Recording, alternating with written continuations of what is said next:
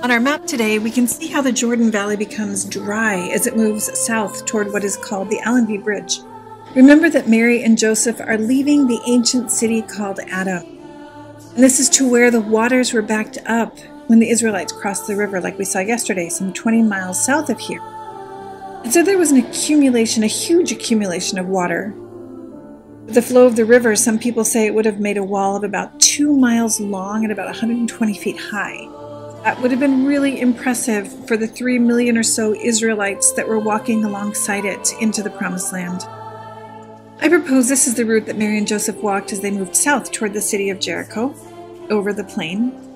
Now this would have been about a 25-mile journey for them, and so this would have been a very long day for the family. It would take about 8 hours for them to reach their goal, which would be to arrive to Jericho for their 5th night on this journey to Bethlehem. On their way south, Mary and Joseph would have passed in front of the city of Gilgal on the other side of the Jordan River. And Gilgal in the Bible actually refers to several locations. It's actually mentioned about 39 times. But the key location is in the book of Joshua, as the place where the Israelites camped after crossing the Jordan River, so it makes sense that it's right here. Gilgal in Hebrew actually means circle of stones, so that's what they built according to the book of Joshua. Mary and Joseph would probably have crossed the river near what is today called the Allenby Bridge. It's just north of what you can see on the map of a place called Bethany, and that would be Bethany beyond the Jordan. In Arabic, it's called al-Maqtat, which means baptism or immersion. And like we saw yesterday, that's the traditional site of the baptism of Jesus by John the Baptist, and it's been venerated as such for 2,000 years. On the eastern side of the Jordan, we also saw a monastery built, which is called Elijah's Hill, marking the place where he was taken up into heaven, and where about 1,400 years ago the Israelites crossed the Jordan. This town of Bethany on the map is clearly not Bethany near Jerusalem, where Jesus went and stayed with Lazarus and his sisters. But some propose that this Bethany, beyond the Jordan, actually means house, bet in Hebrew, of the boat. Bethany was probably a little village on the riverbank that was not only a ford, but a place of refreshment for weary pilgrims who were traveling between Perea and Judea. And this would have included Mary and Joseph. On our way toward the plains of Jericho, we saw a large herd of sheep by the road. And looking over there, we saw a shepherd who was working with them. And so we decided to stop and see if he would let us come near his sheep and talk to him. But just watching him, it reminded me of what Carol Houselander speaks about in her book on Advent. And she says that work is a type of Advent. In fact, it's the most common and daily way the Lord can come into the world. It is a time of waiting.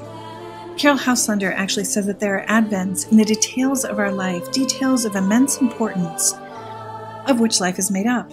And first of all, she says it's work, just like the work of this shepherd.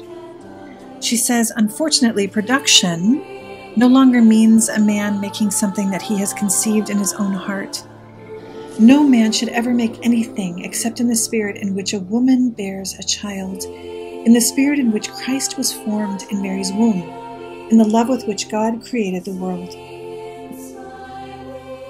The integral goodness and fittingness of the work of a man's hands or mind is sacred. He must have it in his heart to make it.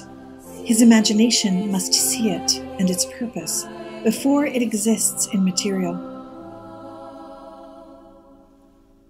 His whole life must be disciplined to gain and keep the skill to make it. He must, having conceived it, allow it to grow within him until at last it flows from him and is woven of his life and is the visible proof that he has uttered his fiat, be it done unto me according to thy word. Yes, according to the will of God, as an expression of the love of God. So, it is possible to whisper in wonder and awe, and without irreverence on seeing the finished work, the Word is made flesh.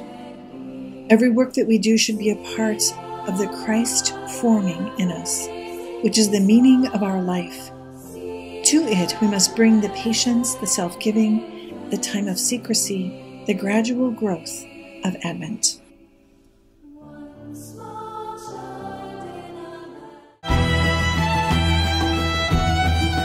Thank you for joining us today, and if you come tomorrow on this path with us to Bethlehem, you'll get to know the Bedouin shepherd Yusuf a little bit more than when we met on the way. God bless you, and we're praying for you from the Holy Land as we walk together to welcome the newborn Lord in Bethlehem.